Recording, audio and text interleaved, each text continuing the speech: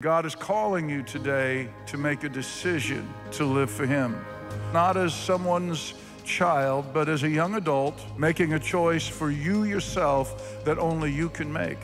There's only so much a parent can do, and a parent needs help from the Lord. So they need to bring them to be touched and to be ministered to by the Holy Spirit. I remember church camp when I was a kid, and it was a life-changing experience for me, and I want that for my youth. I encourage, if you're a youth pastor or if you're just attending church, if you can come to IYC, do it. You will be blessed. IYC has been such a game changer for so many different people. I've never felt anything like it before. It's amazing. Going back home with what I've taken from here will definitely help not only me in my personal life, but it will help me spread the word to my fellow students and my different friends who may not go to church. International Youth Conference 2019, July 24 through 28. For the full IYC schedule, go to crossfireiyc.com.